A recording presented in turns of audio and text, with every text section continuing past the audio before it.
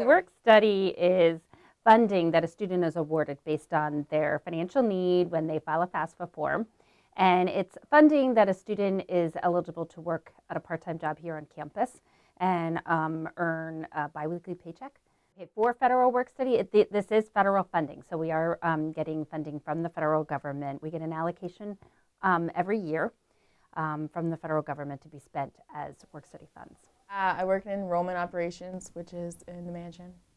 So basically, my boss told me that I used up all the money for last semester, and it was $1,500, and that I was left with about 6 hours. A student can't work more than 20 hours on campus in order to be considered a student worker. But really, it's largely between the student and the supervisor. Well, I worked a lot last semester, and usually I was used to 2,000 for the past years, but I wanted to work more last semester, and I didn't even realize that I used up all my money.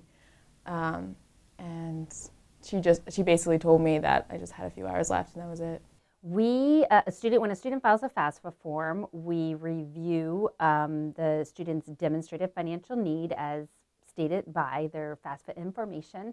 And based on that, based on an availability of the federal funding and on a student's demonstrated need, that's how we determine who's eligible for work study.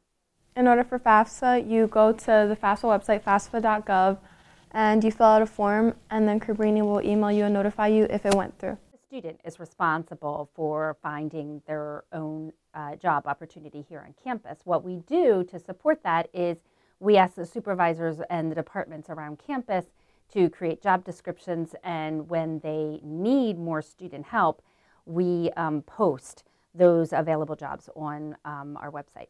I got placed in my work study because one of my roommates worked there, so she introduced me to the people who work in the office, and eventually I got a job there.